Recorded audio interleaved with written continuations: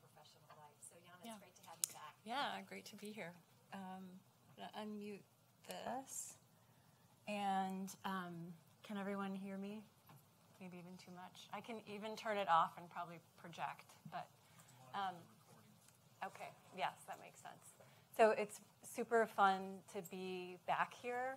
I was talking to Beth, I think it's been a decade, and some things haven't changed at all, like Dick Smith, but some things have really changed, like the whole Fab Lab area is pretty phenomenal. I'm jealous, actually, because University of Maryland has nothing like that. So you're lucky to be here. Yeah, and I'm also excited to just come back and have a chance to share the book and talk with you about what I've been working on.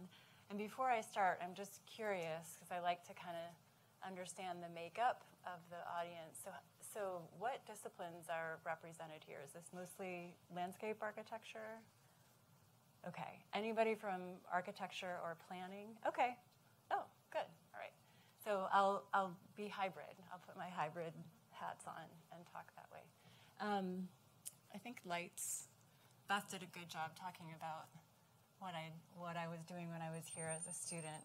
But for sure, the book is an extension of the work that I did here as a student and also at the Graduate School of Design in Harvard. At Harvard, my thesis project there was on forestry. And I had started to look at a lot of case studies as part of the thesis project, and started to observe that there were these both new projects coming on the scene and kind of canonical projects that all were connected to forestry. And what I wanted to do is to study all those projects together to kind of get my finger on the pulse of the new buildings that I saw emerging. And so the book is really an extension of the work I was doing to look at other projects during my thesis project, just to kind of decide, okay, I'm doing this design thesis, now what conversation am I joining? You look at case studies and you say, okay, I'm joining this conversation in architecture, I'm joining this conversation in landscape. And then I kind of realized that there was a little bit of a gap in the conversation and that there were certain contemporary buildings that, shared themes but weren't really being described. And so I wanted to write the book as a way of exploring that more because I didn't quite know how to describe it either. And so Architecture and the Forest Aesthetic, a new look at design and resilient urbanism. And I'm super indebted to Professor Meyer for writing the foreword, beautiful, touching forward for the book and helping me kind of remember how the book is definitely connected back to the work I was doing here, but also just this place, this city and the campus as a landscape with history, with an amazing forested landscape, Observatory Hill, and how that is part of the campus and part of the kind of ethos of the university. So like I said before, the book, the format of the book is really, to put it simply, 21 case study projects that define forest aesthetic in the context of the design disciplines. So the audience for the book is really design disciplines. And why did I choose the case study format? Because as I was thinking about writing, there were a lot of different ways to approach a book. But for me, as a design scholar, I wanted to spend some time, like I said before, reflecting on the continuum of projects and try to find what the takeaway was, because that was a big question in my mind. What's the takeaway for our discipline when we look at all these projects together? The takeaway for me, I only realized after writing the book. The true takeaway has emerged, I think, in the past year, when I've had some time to reflect on the case studies and also have conversations about the book with folks like you. And what I realized really is the forest aesthetic is a model, a medium, a metaphor for different kinds of carbon cycles involved in urbanization. And I'll try to share what I mean by that. But I think that has influenced, I never really talked about it specifically like that in the book, Carbon Cycles. But I think it's influenced the work that I'm now doing on low heat, what I call low heat urbanism or living carbon urbanism. And that is urbanism, so architecture, landscape architecture, regional planning, that is inspired by and focused on carbon cycles and keeping carbon out of the atmosphere and using materials that are living, right? So if you think about plastic is not a living material. It's been, it's highly processed. It's not low heat because it involves a lot of embodied energy, a lot of energy to produce plastic.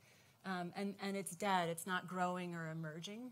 And so I'm interested in both low heat in terms of low embodied energy and low toxicity, but also living carbon in terms of like raw materials, right? And so in the past year, I've joined up with the National Center for Smart Growth. They're housed at the University of Maryland, and a local architecture firm, Becker Lynn Design. They're doing some really, I think, very progressive projects.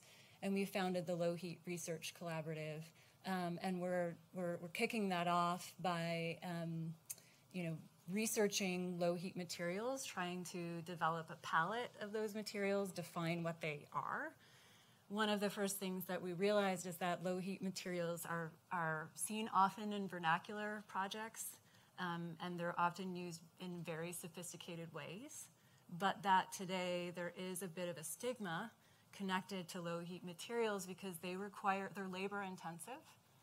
They do require particular processing, and they require maintenance. They break down quickly. They're biodegradable. So there are obstacles, I think, to having low heat urbanism and living carbon urbanism, especially in conversations with architects. Because architects, I know, you're taught to kind of design buildings to be permanent and not to break down. And the idea that you would recycle a building after 20 years or decompose a building after 20 years is not super popular. So part of the work that we're doing is trying to advance buildings that can decompose, to think about using these vernacular materials in new ways. And the other thing that we're doing is trying to connect all the dots by researching contemporary projects that use low heat materials, connecting them back to particular plants, how the plants are processed, and also connecting them to how they're used in examples of vernacular architecture and vernacular landscape. So we're producing this we call it an ingredient timeline. We like to think about the low heat materials as ingredients. This is actually back to the foraging of plants, because the foods that I was collecting here in Charlottesville weren't foods that you could just like eat, pick and eat. They had to be really processed a certain way in order to be edible. And so I think of low heat materials the same way. And on the right here is one of the recipes. It uses a product called Bamcor, cork and wool as insulation, and tulip poplar bark as exterior skin. And here is a study, different foundation studies for historical low heat foundations and also contemporary. So just to give you a sense of where the book went ultimately, and now I'm going to kind of fold this conversation about carbon cycles back into the book. So I don't obviously have time to go through all 21 case studies today, but I want to just give you a taste of some of the projects in the book, and then I'll talk about a couple. How many of you have ever heard of CLT, cross-laminated timber? Yeah, okay. So in 2009 and 2010, conversations about CLT were just starting on the periphery because of the first CLT supply scraper, which was built in London And Murray Grove is the name of the project. It's 6 stories tall. It's a multi-family apartment building entirely constructed in wood, except for the foundation. And was designed by Waugh Thistleton Architects, and it was a really progressive project for the time because the building codes at that time did not allow multifamily residential buildings to be built in wood. And so they really had to push that CLT, or cross-laminated timber panels, really functioned like heavy timber, and they got the building codes changed. And in 2014, the building codes in the United States changed to allow mass timber or cross-laminated timber. And so I noticed in 2014 this huge kind of explosion of CLT projects. So that was one of the currents that I noticed. And I like to think about mass timber buildings as buildings that hold or sequester carbon. Another project that came on the scene around 2014 was Bosco Verticale. And has anyone heard of this project before? You kind of see it in like ArchiZoom or the designer websites. But it's really the first skyscraper wrapped in trees. And architects have been drawing skyscrapers wrapped in trees for many, many, many years. But Boeri Studio really were the first architects that convinced a developer to build a skyscraper and give away that real estate to a forest. And so I call this a living carbon project. In the book, I do critique the project, but it was this project I was seeing all over the place, and it was kind of, I wanted to be able to talk about it more, both in terms of the critique, but also what I think is good about the project. This is a historic case study project that you might recognize this plan on the right. Canberra is the capital city of Australia. This was the winning proposal for the plan, designed by architects Walter and Marion Mahoney Griffin. And the city is often referred to as the Garden City. And so I knew it from my history survey classes. But I also started digging and kind of found the telling of the story of this city through the eyes of a horticulturalist. And it was fascinating to read that history and see that actually this is, I call it an example of landscape-based urbanism, because the foundation of the city is trees. The trees were used as survey pegs, and for the first 20 years, it was just trees. There were no other infrastructures. And the reason for that was that the plains where the city was going to be built were denuded because of agriculture and severely windy. And so they had to put in place these tree breaks and buffers to make the city habitable. So the horticulturists started, surveying the city and planting these trees way before any of the architecture or anything else was built. And so there's a really beautiful story there that's different than the Garden City story. It's a story of carbon or trees as an infrastructure for the city. This is a beautiful little garden that uses charred wood in the boreal forest in Canada. This is a project called Future Library. It's a wooden library that holds 100 never-read stories. It's this beautiful project in Norway. It's a project that will last 100 years. And I call this sharing carbon or handing over carbon over 100 years. Another case study in the book is an installation project that I worked on that I call Forest as a Forum or a collective space or creative carbon. And then another example case study project is Harvard Forest. It's a wired forest. And I talk about this project really as like understanding carbon or studying carbon. So those are a few of the case studies that I won't talk about today, but I wanted to give you a sense that the forest aesthetic and the projects in the book range from architecture, landscape architecture, cities, regional plans to small installations. They're also from all over the world, but one of the things that I realized when I was doing the research and had to kind of post-rationalize is that they all fit within a particular global biome. This is something I had not anticipated. I just looked for the projects, placed them on a global map, and then realized that they all fall within the temperate forest biome, which you can see in gray. The tip of South America, the tip of Australia, Europe, Europe and North America. And that was super exciting to me, something I hadn't anticipated. And I was getting nervous about describing the forest aesthetic because I knew like CLT buildings wouldn't do well in a place like Florida, where it's wet and moldy. They would, they wouldn't survive. And I didn't know how to talk about that until I did this map.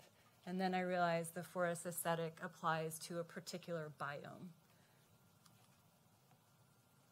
So I'll talk really briefly about the drawings in the book because I've produced all original drawings for the book. Briefly, kind of the theory, and then I'll share a couple case studies. So I wanted to be really intentional about the drawings, both for myself as a way of doing research. Writing for me, I don't know if any of you feel this way, but writing for me is pretty excruciating. And drawing as research tends to be more fluid. And so before I did any writing, I drew all these projects. But I've also been teaching and wanted to be able to use the projects as teaching tools and talk to students about how you can look at projects and draw them to understand them. And so from the beginning, I was intentional about doing drawings. And one type of drawing I call the active drawing. So there are two examples here on the right is the Table in Rome exhibit, a plan view that shows how the exhibit changed over time. So the guests to the exhibit were allowed to move it and the pieces of it, and that process was recorded by the research assistants I was working with.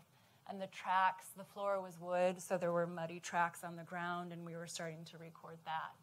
And so the drawing on the right is really the performance of the space, what's happening as it's being used. And the drawing on the left is of Harvard Forest, trying to talk about something that is actually invisible when you go to see the forest, but it's the major part of how the forest functions. The forest is part of a huge global network of sites that are actively studying forests over long periods of time, and so data is being passed constantly between these sites across the world. And so this map shows those Wi-Fi towers and the data that's going out into the world. Another kind of drawing, and I want to show you this because almost every day my students ask me, like, how do you represent landscape? How do you draw landscape? Is it figure ground? Is it something else? So I think the active drawing is helpful for trying to talk about landscapes in flux, but also I think it's really important to understand that landscape is a mosaic, especially the forest is a mosaic. And so many of the drawings are patch drawings. So Richard Foreman is a landscape ecologist who talks about particular terms that define ecology: patch, matrix, flow, corridor, so stream corridor. And what I tried to do is really think about the forest as patches and also try to understand when one patch meets the next, what kind of mosaic it creates. So on the left is this really beautiful drawing by Bruce Winterhalter, which I think shows the idea of patch. It's actually of the boreal forest, and it shows the form of all of the different burns over time. At a zoomed-in scale, I think understanding patch, but also like the texture and the grain of landscape when you zoom in, that there are, light is being transmitted in different ways. So on the right is a plan of a park from the city of Canberra, noting that the dense canopies are kind of clustered around this stream of water that goes through the middle of the park, and then the light canopies that allow lots of dappled sunlight to come through are fill in the rest. And this is a section drawing of Bosco Verticale that shows all of the sears or all of the sections of the forest, the ground cover, the shrubs, the understory, even the canopy. There are some canopy trees. And what is the texture and grain and light transmission that moves across the section? I do think the figure ground is still a really important drawing for landscape architects to use. And so I think the figure ground is almost like an icon or a silhouette. If you draw it, you get this really quick image of the structure of the landscape, right? Just like if you see a silhouette of a person's face, it's like limited information, but it gives you this quick view. And so here are two examples of figure grounds. Global drawing, so this is the Harvard Forest Network, Wi-Fi network. Biome drawings, zoomed in regional plan drawings, and then city drawings and sort of site plans at the scale of a building block. So those are the kinds of drawings that I used for to do the research. I'd say, in a nutshell, the foundational theories kind of drew from three different places. I was looking a lot at Stan Ellen, architect at Princeton, who has looked at the forest form as an inspiration for urban framework. In his writing in Field Conditions, he talks about urbanism as a mat, as like a thick 2D, and uses the term mat urbanism. And so I tried to pick up on that and talk about the mat forest and the 2D section of the forest as an urban scaled construct or an urban framework. Ian McHarg was an ecological planner coming out of University of Pennsylvania who talks about evolution or living as creative fitting. And I don't think of McHarg really as a designer. He was definitely more of an ecologist and a planner, but he does talk about creativity. And so that was interesting to me to think about evolution and designing environments where you can survive as a form of creativity. And one of the arguments in the book is that the forest is essential to our survival. It's not just nice and good and lovely and good for mental health, but it's essential. We live and we breathe with the forest. And then this woman who some of you may know, Elizabeth Meyer, amazing thinker, landscape architect, theorist, who really inspired me, obviously both as a student and she was a mentor of mine, and I love her essay, Sustaining Beauty, where she talks about the performance of beauty. And I also have had a great time kind of like tracing that conversation from the original essay and seeing how Professor Meyer has evolved that over time, evolved her thinking, engaged in more conversations. And in the end, that inspired me to take a little bit of a chance with the book, where I argued that the forest is essential because it produces oxygen that we breathe and it tempers climate, but it's also essential because of its beauty. It's essential because we take it to heart. We care about it. And so that was one of the theories in the book as well. So 21 case studies. The other way I tried to structure the case studies and think about them all together was to think about each case study as representing a design tactic. So this is one of the things I talk to my students about a lot when they're doing design projects in studio and they're looking at case studies and they're analyzing it, and then it's like, what's the takeaway? What's the so what? And I think the best thing to do is to say, okay, here's a design tactic from the case study. Here's this phenomenon. Here's this thing happening. It doesn't necessarily translate directly to the project or the site that I'm working on, but it's an interesting design tactic, and I want to try it out. And so what I tried to do with these projects is identify what the design tactics were and think about them as something that they're translatable, right? They can be used on any project, these tactics. So there are primary chapters, and those are represented by the design tactics that are in bold. And then there are supplemental short chapters but there's the list of the design tactics. Today, I'll talk really briefly about 3 projects. The book is structured. The first part of the book is about the material of the forest. So obviously thinking about wood, but other materials like fungi and decomposition, or burned materials from the boreal forest. The second part of the book talks about the forest as collective space. So the forest as a public space, as an urban space. And then the last part of the book is a little bit more projective, looking at the, what the forest tells us about, maybe about our future. Did you have oh no, you didn't have a question. Okay, so the first project from the built-in wood section is called the Design Make Forest. And it's, like I said, part of under the heading of projects built in wood. This is an example of a CLT project. The Design Make Forest is Hook Park, which is the Architectural Association School of Architecture in London's Woodland campus in the UK. It's an ancient semi-natural woodland.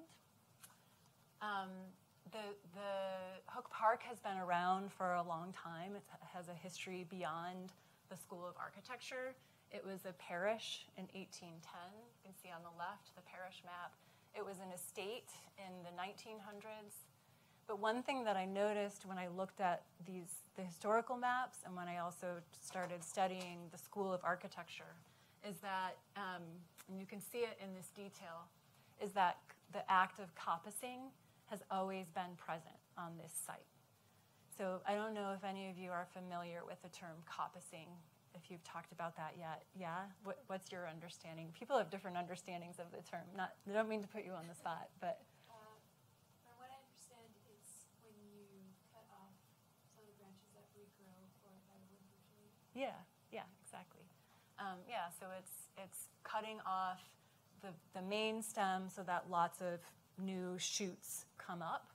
And you can see there's woodland coppice, shepherd coppice, Lampert Gates coppice. But coppice wood was used in many different ways by the parish and also on the estate, and now today by the school. And so on the right is a map of the school, and you can see there are different forests with different plantings represented by the different textures, the density and the sort of gridded or random form of the textures.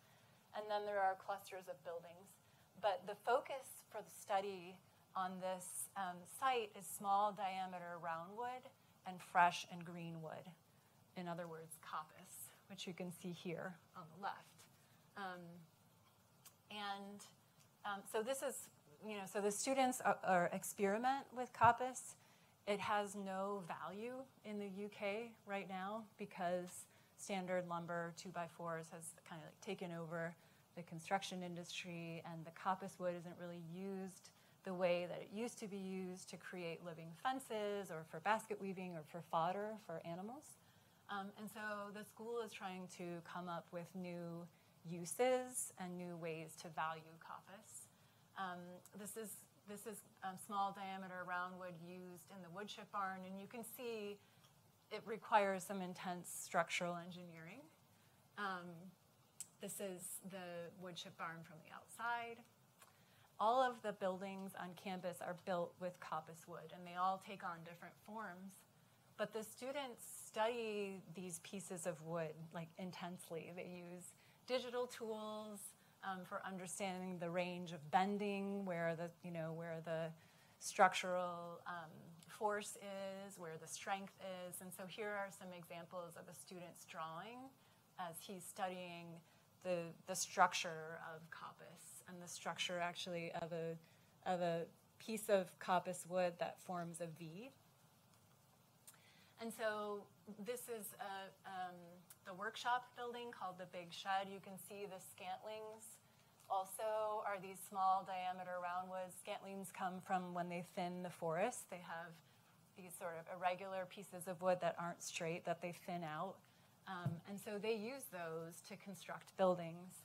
And to me, the really beautiful, not only are they trying to create a new economy for roundwood, but for me, the beautiful piece here is that by joining these round wood pieces together, by understanding their complexity, what they're doing is coming up with architecture that almost directly translates the structural logic of the forest, right? So if you were an architect designing a building, I'm not sure you'd come up with that form, right? Like, it would be really hard to start drawing that and have a reason for drawing it. But they start with the structural logics of the forest, of the round wood. They piece it together, and that's what they end up with. And to me, seeing that building against the forest is a really beautiful translation, right? It's architecture that's a beautiful translation of the structure of the forest. So that's the first project. The second project I call waterlogging. I just have a few slides for this project, but it's one of my favorite projects. It's part of the treed infrastructure portion of the book, where trees are described as green infrastructure for the city, for city making. Waterlogging is the design tactic that I use to describe Bospark in Amsterdam. I think many of you are in Professor Meyer's theory class and maybe have read Anita Barretts-Betia's essay on Bospark, which is a beautiful essay, which I had read as a student and was fascinated by and went back to as I looked at this project.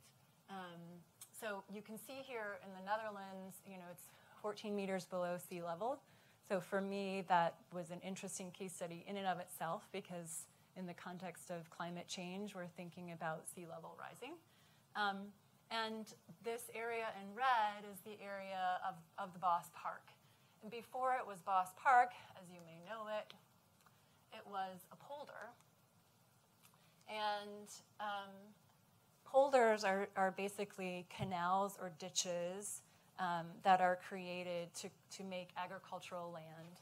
And the important thing is that they have to be drained constantly, right? And so the form of the polder is really a representation of the civil engineering that's required to create land in the Netherlands. And the Bospark, and Barretts-Betia argues, is actually it's a foreign design language. It's the design language that came about as part of a trend of like folk parks or people's parks in Europe as kind of part of a modern movement of public works. And so when you look at it, it doesn't seem distinctly Dutch, and she actually talks about it that way. And this series of section diagrams is from a drawing from the original Bosch plan, and it shows how to construct the park. Trees were sunk into the ground, and then there was some dramatic engineering that took place. And I thought it was interesting to see that to construct the park, it was sinking trees into the ground and then engineering the water. That's what it was. And I realized that in Amsterdam, all of the buildings were constructed the same way, right? So we're looking at a park that seems really foreign, but then when you dig deeper, it's constructed exactly the same way that all of the buildings in Old Amsterdam are constructed.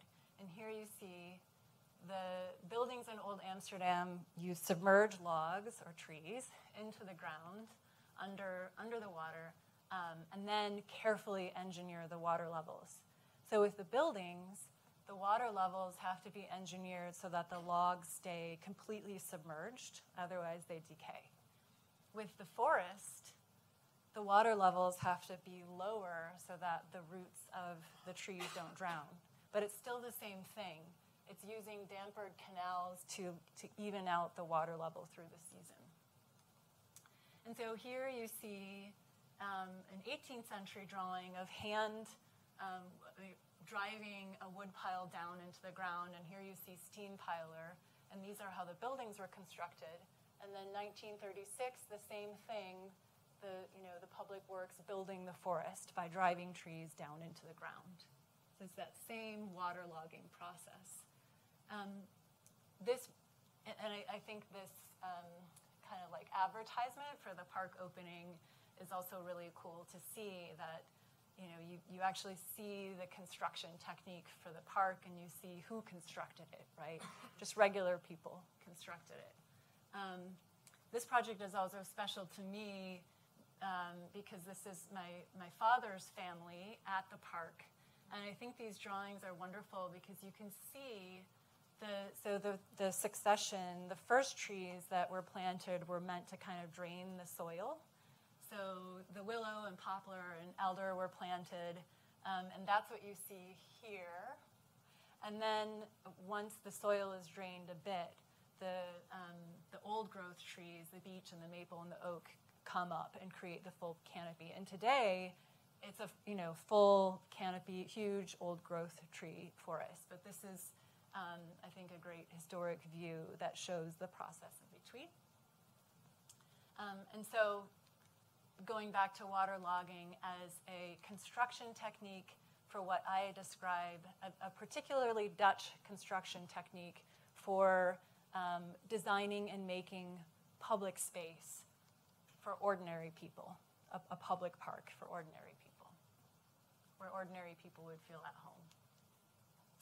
The last project from the last section of the book I call the vertical forest biosystem. And this is the Bosco Verticale project, which I talked about earlier. It's on the cover of the book, built in 2014, 2 skyscrapers wrapped in a forest. And I really critique this project. Like, I have a lot of problems with it. But I also think there are some things that are worthy to talk about. The thing that I like most about this project is that the forest skyscrapers were never meant to just be these 2 separate totems. They were always seen by Boeri Studio as part of a larger plan called Bio Milano, which was a plan for a new biological city. So the vertical forest biosystem, which is the term I use for that skyscraper, vertical forest, that biosystem was just one of the pieces. You can see it here. That was just one of the pieces of this much larger human forest biome. And Boeri Studio was trying to rethink and rebrand the city of Milan as a human forest biome. And they had lots of different kinds of projects. So these are some example projects. They were looking at the metro forest as well. So the vertical forest skyscrapers also, so this is where the 2 Bosco Verticale towers are. The vertical forest skyscrapers, their vision was for these towers to be totems and markers that were connected to metro stops, and that could be part of the branding or the vision or the new silhouette for the city. And so it was, there are 2 here, but they had envisioned them all throughout the city as part of the public green space. And so in my mind, that's a really different vision for wood urbanism, the urbanism of the forest, really, really different than this image from Chicago. So I'm going to flip back here. These projects here were called wood houses. So you have the Bosco Verticale forest skyscrapers as these totems, but then you also have the production of CLT happening in the city. So it's a kind of wood industry and wood urbanism. And here you see what that wood urbanism looks like, right? So industry is right next to housing. And those 2 uses are compatible, right? So that really blows our idea of zoning codes, and zoning out of the water. Right now, industry and housing are not compatible uses, but in this image, they are. And that, like I said before, is super different than this wood urbanism from the late 1800s. This shows the Chicago lumber district, which it's really a monoculture, and it's not a place where you can have housing or public space or the kind of urbanism quality of life that you see here. So this larger Bio Milano plan. And then there were other ideas that the tower's hydrology, the forest would have this hydrological system so that things like gray water from the apartment buildings would be recycled and used as irrigation. And this was a drawing that showed that. And they haven't gotten to that point yet. I think it was a goal, and I think in order to justify a project like this, it would have to, you'd absolutely have to use the gray water to irrigate the trees. I will say, like right now, the trees are intensive care patients. They require a ton of maintenance, and I don't think that's sustainable. What Boeri said was he wasn't actually interested that much in sustainability. He was interested in diversity. So I don't have the diagram here, but what he shows is that the quality, he was creating a new quality of life where humans share their apartment with other species. And so on this biodiversity drawing that he created, you have the different species of trees, but the other species include like ticks, mosquitoes, rats, songbirds, ladybugs, ladybird beetles, right? But the idea is that it's a test. This is what I like the most about this project. It's a test to see if humans are comfortable sharing the city, sharing the vertical surface with other species, right? Are humans going to freak out when a branch falls off? Are they going to get really nervous about that? Or are they going to trust the flying gardeners who are rock climbers and gardeners that fly up on the building once a month and trim the trees? Are they going to trust that, feel comfortable with it? Are they going to be okay with mosquitoes and ticks and cockroaches and maybe rats, right, as species that exist in their garden? So this is an image from another project drawn by Boeri's studio, but it shows the messiness of the vertical surface that he envisioned, the biological surface, the biosystem. This is really where the project ended up, and it's kind of been sterilized, right? So one of my critiques too is that in order to get the project built, it moved away from this image of kind of messiness and heterogeneity to this more cleaned up image. And I have two more slides. This is another case study from the book, actually a project built in 1976 in Milan by an architect named Friedrich Hundertwasser. He calls these trees tree tenants. And he argued the same thing that Boeri argued, that humans should share their real estate with other species, right? And that's a good thing. And the interesting thing is Hundertwasser on his plans identified species that are on the invasive species list, right? Like ailanthus, which will grow in a centimeter of soil, on a windowsill, because it's pre-adapted to grow well in mountain landscapes, really extreme landscapes. Whereas Boeri's studio, the botanists took 10 years to wind test all sorts of different species and create these hybrids, and now they're treating them like intensive care patients, right? So I think the argument here is for these to be viable, the plant palette has to be different, right? We have to rethink what we think is beautiful in terms of the plant palette and come up with species that actually are pretty easy to maintain and will take care of themselves. And those species might be invasive species, right?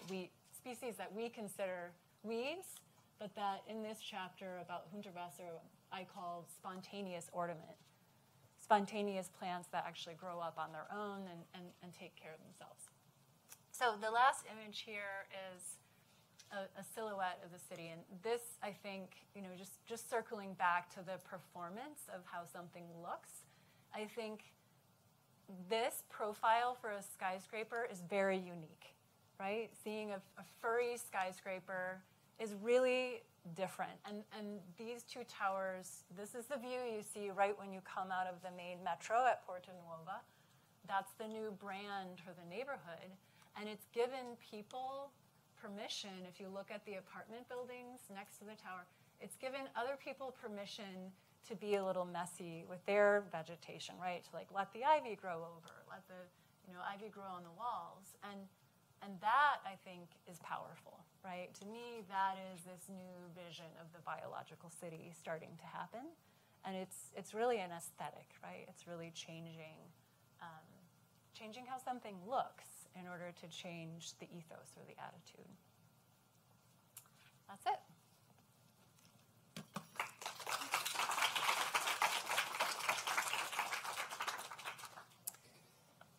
So yeah, we can open it up for, this is always my favorite part of these book talks. And try not to go on too long to leave some time for a conversation, but curious to hear ideas, thoughts, connections to what you're working on in studio or other courses. How many of you are in the studio with Beth and Sarah and Michael? Okay. So I know a little bit about that project. The urban frame. First you designed the small piece, right? And now you're on the urban framework. And moving back to the small piece. Yeah. Yeah, I wonder, while students are thinking about questions, if you could talk about the process that you started with if you could talk about the process of reflecting on the book after you finished the book. Yeah. Yeah, what prompted that? What kind of questions? Who were you talking to? Mm-hmm. And I'm asking that because it's easy to think of a book as a thing. It's done, on to the next thing. But you were describing an arc of inquiry that had continuity. Right. And it might be interesting to hear a little bit more about that. Yeah. So I think one of the things that prompted it was I gave the book talk, and my colleague who I started the Low Heat Collaborative was in the audience that day. And he came up to me afterwards and kind of challenged me on the first section of the book, which was the built-in wood. And he's an architect, and he said, like, okay, so let's talk CLT. We know what that is. Like, let's be more progressive, right? And he said, I just built this building out of BAMCore, which is it's like bamboo crushed. I don't know if any of you have heard it. It's like a hollow core panel that flattens bamboo but doesn't require a lot of adhesive, and it keeps the structural integrity of the bamboo in place, and then you can stuff it with any kind of insulation. And so he said, like, CLT holds carbon, but, we had a little bit of an argument about whether it's toxic or, whether it really is sustainable. So I think part of it was just talking about the book and then meeting other people who came to challenge me on it. He was really interested in the conversation about decomposition. There's a chapter in the book called Mycelium bricks, which are bricks that are built out of mushrooms that are grown and then cured, and they can be decomposed. And he was experimenting with mycelium in a couple of his buildings. So that was part of it. But I was also, in the last year teaching a studio with regional planners. And here's why I'm so glad to be like a cross-disciplinary person. So I'm teaching in the architecture program. I have a degree in landscape architecture. I can talk to an architect about landscape architecture, but I can also teach a regional planning studio where we're talking about how things that are outside of a designer's control, like fuel prices, whether autonomous vehicles are going to be successful and developed or not, or whether, who's going to be elected president. So, what policy are we going to have lots of good policy, or are we going to have like little government? We were teaching a studio and trying to come up with scenarios for the regional plan for DC based on these things that might shift. And so we had 4 scenarios where one was fuel prices high, one was fuel prices low. And so I was thinking about I was thinking a lot about carbon in the atmosphere, because I realized like there are these forces that are so much bigger than the design world that we don't have control over, and actually I got a little scared thinking about it, thinking about how much carbon is going to be in the atmosphere in a metro area like DC, and realizing that something has to be done to deal with the carbon in the atmosphere and change urbanization. So it was the conversations, I think, and mostly pushback. Like I think about your article on sustaining beauty and how it sparked so much conversation, right? And people, pushed back and people agreed, and then you were able to come back and like refine the idea over time. And it's been one of the best conversations in the discipline because of that. And so for me, in a really small way, not as public of a way, but writing the book allowed new conversations to start, and then inspired me to like do the next round, right? Like low heat, I should have written about that in my book, So that kind of answered your question. It was a little bit of a tangent, but I think it's the conversations, that the dialogue that comes out of it. Mm-hmm.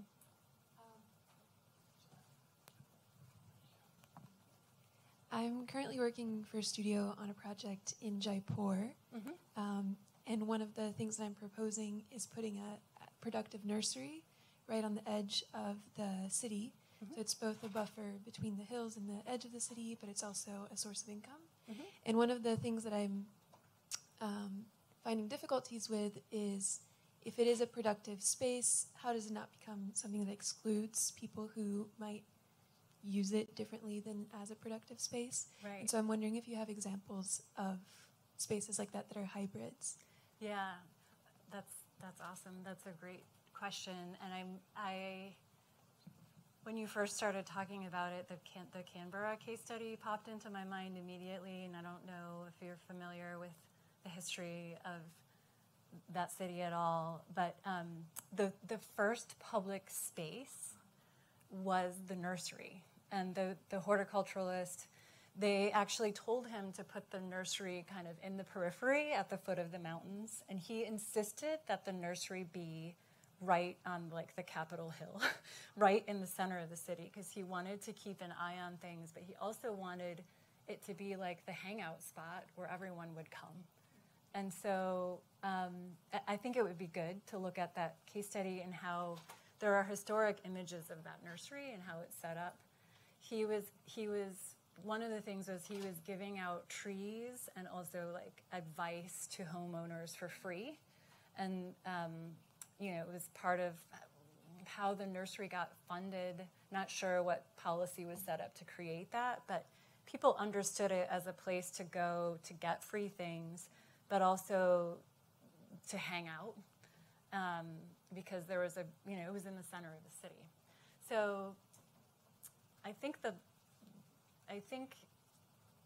you're talking about your nursery more as a kind of periphery, but if you can still have a center on the edge, right? If you can make it a place that feels porous, I think you'll allow all sorts of different uses. So it could be a nursery, but it could, you could think about how you create the edge and whether the edge is closed off or whether the edge has a kind of gate or an entryway, whether the edge is actually the most public space where people are having lunch or hanging out or doing, educational programs, or even, I've seen some urban agriculture projects where they like show videos and do movie screenings because it's a piece of land that can have layered uses.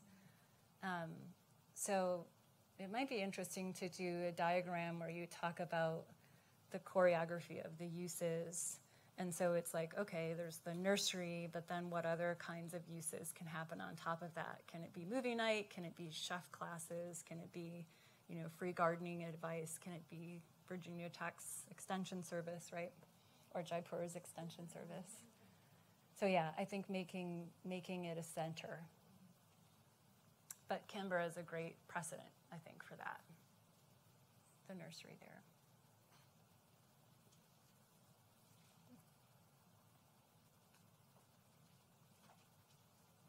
Okay, one more question. Oh, yeah.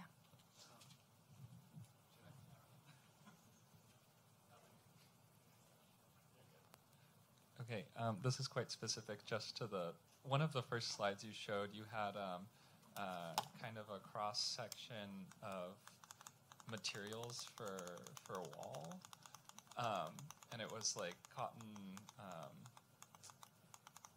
and different wood types. Yeah. I'm getting there, sorry. Too many That- slides. Here we go. Yeah. Yeah. I don't know. It's just out of my curiosity.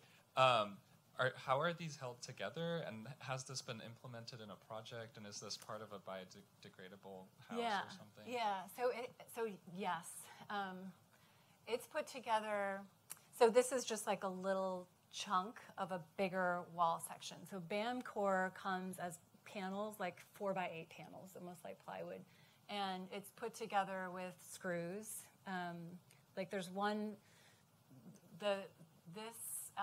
Beckerland Design has designed and built a project called the Grass House with BAM core, and they used one kind of mechanical fastener.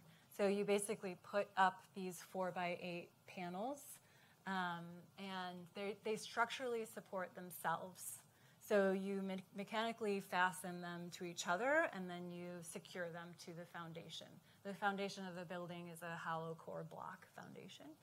So it's a lot like a SIP panel. I don't know if you've heard of structural insulated panel, where it's structural and it's self-supporting. But it's made out of much more sustainable materials. BAM core is biodegradable. What they did, so BAM core, it's a hollow panel. The inside of the panel is actually Douglas fir. The outside of the panel is bamboo. And then you put an exterior finished material on top of it. The project that they built has charred wood as the exterior finished material. So they have the BAM core, they have furring strips to create like an airspace, and then charred wood, which the charring is like burning, and that's naturally weather and insect resistant. And so it functions like a rain screen. And then in this example, it's cork and poplar, and they're building a project with this right now. So in terms of it being biodegradable, there's the construction details mean that the building will last for a long time, as long as any like stick-built 2x4 building would last. But if it does start molding, the BAM core panels can be taken down easily because there's one fastener. There's not like a ton of nails and things. There's one fastener, so you can take them down and replace them, or you can just replace the siding. So it's, I guess you would call it like pretty modular in that way. Yeah, but I mean, the house smells so good. It's a wonderful smell. Like you can tell when you go in there that you don't smell that typical paint or drywall smell. It has a different smell. It's definitely a natural smell, but it's beautiful. That smell always tells me it's biodegradable, or like I could probably eat it and still be okay, Anyway, did you have one more question, or was that, yeah? No, I have another question. Like next to the last one, but the question I had was about the temporality of this building technique that you say might only last 20 years. I mean, I've heard that the typical suburban strip commercial spec building these days only lasts 20 years. Mm-hmm. Yep. So Yeah. why are we so nervous about a building that might decompose? Right? Exactly. I mean, and I think the problem, this is happening in DC, and it's scary, is like these buildings are built and they're only supposed to last 20 years, but then we live in them for like 50, 60, 70 years, and the wall cavities are full of mold. Like they're made with materials that aren't, they're like toothpicks. They're made with materials and insulation that don't last. So fiberglass insulation, We're, DC housing, there's a crisis because of the mold and moisture problems, and the buildings they're torn down, but they're not. That's the thing. They're around for like 50 years. So there's a denial, I think. We're using building materials that don't last, but then we're in denial about it. And I think that the skin around the walls is a little bit more permanent, right? Like we use aluminum siding, and so it kind of looks like it's staying together, but it's not.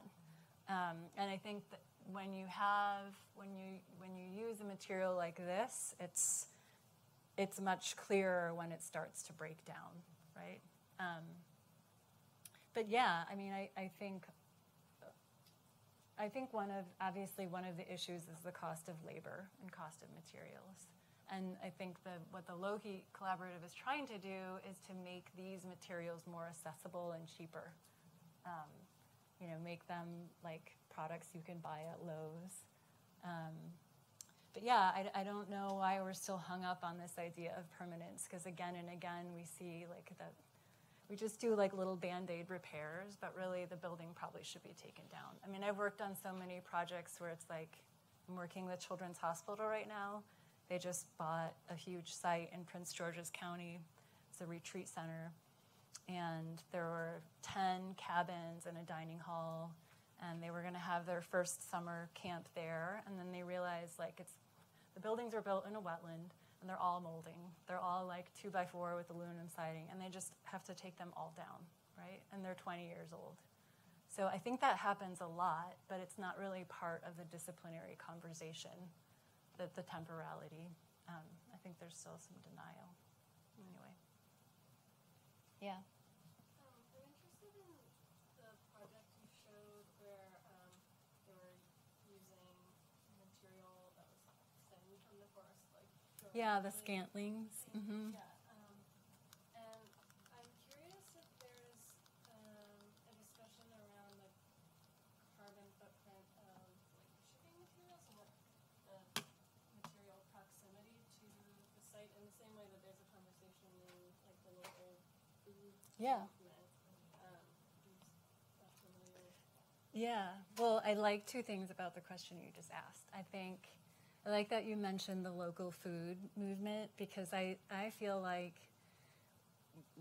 everybody's on to the idea of local food or organic food. We put it in our bodies. Like, we're getting there when it comes to clothing that we wear. We're starting to wear organic, GOTS certified clothing. And I think the next step is the houses we live in. We're not really aware that the buildings and the houses we live in are super toxic, not only to make, but also to breathe and live in. So I love the idea of the local building being an extension of what I think is a pretty powerful movement in food, but also in clothing and in products that we use, furniture. And in the Low-Heat Collaborative, we talk about farm to building, farm to table, farm to building. And yes, there is a conversation for sure with Hook Park. The Ply Scraper building, designed by Waugh Thistleton in London, they published a book about that building where they do really great carbon studies that show. They had to ship the CLT panels from Austria at the time because that was the only place that produced CLT panels. But they did a very careful study of how much carbon would be put into the atmosphere because of the fuel costs, and then that was offset by the carbon sequestered by the building. So they break it down, I think, in a really helpful way. I talk about it a little bit in the case study chapter. I added some of the metrics and referenced that text. That's one of the best conversations I've seen about what it means to be local and what the life cycle analysis is. So another place, if you're interested in looking more into that, is to look at some of these you just Google life cycle assessment or life cycle analysis, and you'll get some pretty good scientific articles that talk about, the cradle to grave and what the fuel costs are and what that is in a project and how it can be minimized. So it definitely is one of the it's one of the conversations, and I think it's one of the most exciting conversations too, because like in this area, we're starting to realize there's this historic use of quartz and mica for like floor material and for windows, and this area is very rich. Sometimes mining that material is really high embodied energy, but you can find the waste mica, and that can be used for like gravel floors, even on the inside. And so there are some historic buildings in this area where you see mica floors. It's like loose mica. It's just like beautiful architecture, you know. The tulip poplar bark is also another indigenous material here. And there are some historic buildings that it's chestnut bark. So the amazing thing is like these structures that are 100 years old, these buildings, are the only place where you can see mature chestnut bark because of the blight. They're preserved on these buildings, which is so cool, right? Like you can't go in any forest and see chestnut like that anymore, but you can go see a building. But the tulip poplar, I think, is all over the place. It's a weed tree. And it's being used more and more in this area in particular as an exterior siding. With BAMCorp, the BAMCorp is actually trying to establish, right now they get the bamboo from China. They're trying to grow and establish nurseries on the East Coast. So that's happening right now for that very reason, right? The shipping. Yeah, it's a good question. Great. Thanks. That was fun.